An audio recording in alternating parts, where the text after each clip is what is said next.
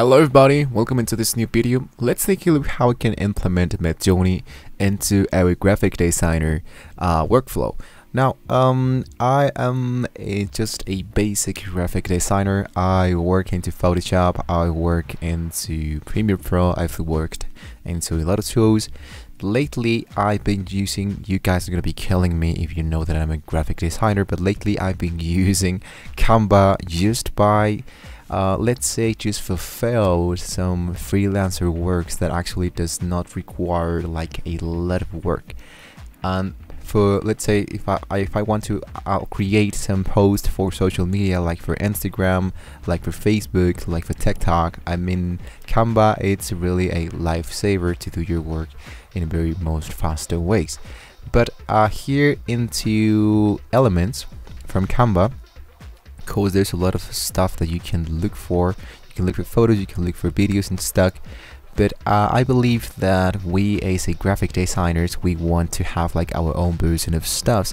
So I want to have like a whale and an astronaut, and I think that it's pretty hard to look for that whale and astronaut, and so the computer does not have like Canva does not have like a lot of stuff here. I mean, what I can try to do is like to do that into Canva, right? So I can choose, let's say for example, like this whale, and I can choose like this guy, and I can try to make like this guy riding. But why not to try to using MidJourney?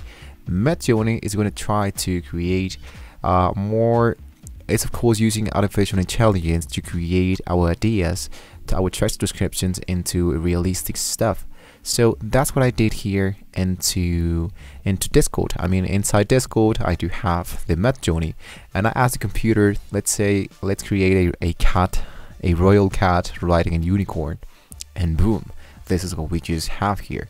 So this is how I can implement this into my graphic designs in order to have like more accurate ideas. And of course, this is not like cheating. Of course, not cheating. This is just to make your stuff to look a little bit more professional. So this is something that I'm creating for a client. This says my portfolio artworks on the 2023. So this guy, what he wants to do is just to add a few images that looks a lot like their illustrations. So what I just did here is try to look like the most accurate images that they do have, but since this guy does not have like a lot of tools, I decided to create them their own. So speaking about fantasy, speaking about the realistic stuff, and let's say like the more realistic painting, this is why I choose these options to create my own stuff. So whether you want to choose Photoshop, you're using GIMP, there are a lot of tools that you can use to as a graphic designer, but I think like one of the best options that for us can be really helpful can be MidJourney. So here into MidJourney, you don't even have to start from scratch. I mean, you can add more stuff. For example, let's say that I do have a model, and one model I want to implement that, I want to change that from one idea into another one. So let me just rephrase that.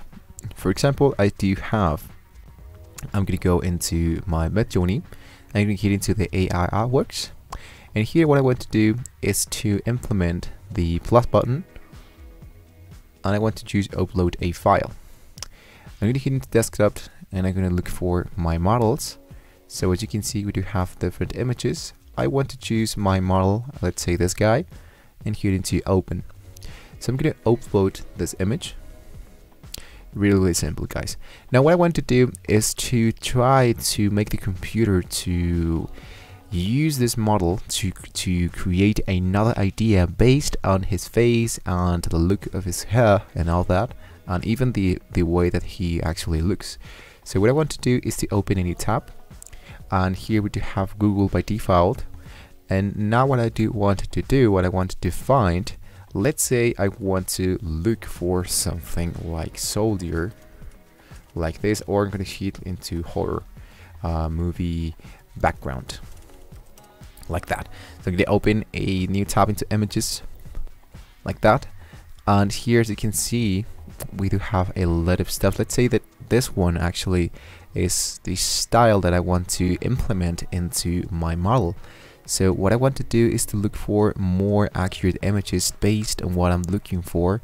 So I want to make the computer to use these features and merge that into my model. So I'm going to hit into save into, of course, the same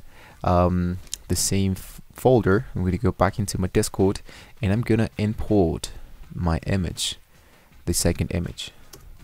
So now what I want to do is to hit into /forward imagine. I'm going to hit into my first image. I'm going to hit into copy image address. I'm going to paste the address inside here. And I'm going to hit space. I'm going to select my second image. Copy image address once again. I'm going to paste the image here. So I need just to hit enter. What the computer is going to be doing is to implement this image in here, and it's going to be creating like another character based on my model. So me as a graphic designer, what I can choose is to let's say to pick the stuff that I kind of like, and then I can edit that later, whether that will be into Photoshop, here into Canva, or whatever designer tool that you use for implementing here stuff. So just wait a couple of seconds here. You don't have to worry about all of these features. You can see this one is doing their work. I'm just gonna hit into OK. I'm gonna hit into install. I'm gonna leave it like that and go back into Discord. So for my taste of good, I think like the computer did something like this. So what I can do is to, let's say I want to use the third option because this one looks a little bit like my character here, and what I want to do is like delete all of these files, and I want to implement that into Photoshop or even into Canva. So I can delete that and I can just take the good parts, or I can even download all the images, and I want to just like merge all of my stuff. This is why we can implement our stuff here. Or you can just ask the computer, let's say for example, I'm going to hit fast forward imagine. I'm going to hit into my model. I'm going to paste this one, and I'm going to make this guy look like a zombie. So I can take whatever image I wanted to. I think like the most accurate one is like the third option. So here you can see this is my model. I can choose the third option, and I can choose to upscale the number 3. This is how we can implement MidJourney into our work. So what I can do is to take this model, download that, and use that, implement that into my templates, so I can just have like more improvised steps, and I don't have to look for stock images. I have my own stock images, and the best part is that we don't have to pay like a license. There's no copyright. There's absolutely nothing to worry about because this was generated and created by and for us.